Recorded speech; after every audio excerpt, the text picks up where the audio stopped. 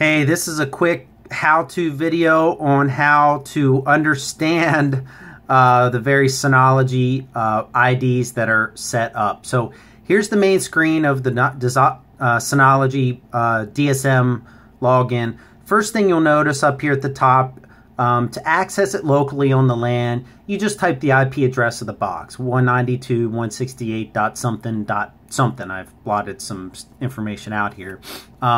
And that's how you're going to access it, typically. So I basically, what you see here too, is I bookmarked that IP address. I actually also have the web account login, and then I have the QuickConnect ID bookmarked as well, and I'll talk about that here in a moment. When you set up Synology, you have a couple of different IDs that you have to look at. So the first is QuickConnect, but then you also have these user IDs. So QuickConnect, in a nutshell, what that is, that's the alternative to using DDNS services or port forwarding and that kind of stuff. Just makes remote access really easy through Synology. All you need is this web address from any web browser, and you can access your NAS. Now, accessing it and logging into it are two different things. So the ID, or the QuickConnect ID, is just gonna give you the address to access Synology remotely, and then the user accounts are gonna control individual logins from that point. So here you see, and for some reason PhotoStation has its own web address. I'm not sure why that is, but primarily you're just going to need to be concerned with this QuickConnect ID, and again, that's part of the setup and the registration process. So now I've jumped over to the user accounts. So here are the user accounts set up on my NAS, and once you access the NAS through either the IP address on the LAN or through the QuickConnect ID and or web address on the LAN or remotely, then you're going to need to log in with your account. So when you first set up the NAS, you have this admin account that I assume has permissions to everything.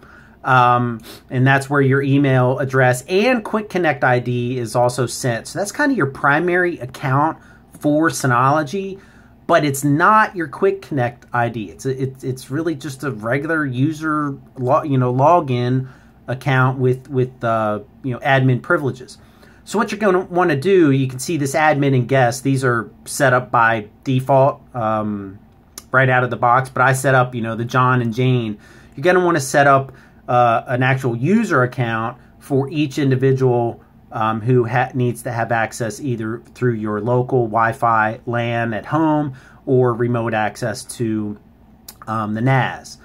So here you see John and Jane, and they're going to have their own separate passwords, not the same as your overarching admin / QuickConnect web logon ID, right? Because you don't want to give everyone that password. You want to give them their own account. So the way that's going to look when you log in, when you log into the app through the web browser, it's going to be pretty straightforward. Here's actually, though, a shot of the DS Photo app from Android, and all of these Synology apps pretty much look the same. The three I've used so far look exactly the same from a login perspective. So here's how you're going to set it up. If you have maybe just like local, like an iPad or something that's only at home, you can just type in the IP address. You don't need the QuickConnect ID, although you could use the QuickConnect ID to access the NAS. So again, this is what's going to say for the app, hey, what NAS am I trying to access? So don't get this confused with user IDs or anything like that. Then the next field, this is where you're going to want to type in the name, the user ID login for that specific person. And here you can see I've listed it as John.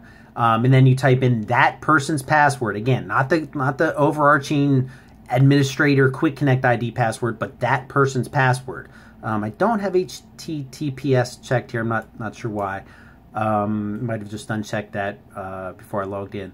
And then you just log in, right? And then that login, that person is going to have whatever permissions you give to John through the Synology DSM control panel.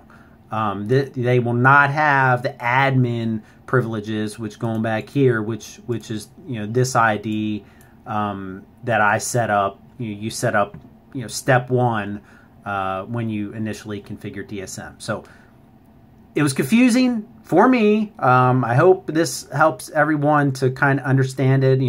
One of the things that was confusing for me is I was setting different passwords, and I was trying to log into the apps, and I wasn't sure, is it supposed to be the QuickConnect ID password, and then I typed the username, but I still need the QuickConnect ID password because I need that to log into the NAS, or no, so you need the user ID password. So needless to say, you probably want to set pretty strong passwords, and frankly, you probably want to rotate them periodically as well. I'm not sure if Synology has that option to force that security, but that's something I still have to check out. So again, like all videos, hope this is helpful.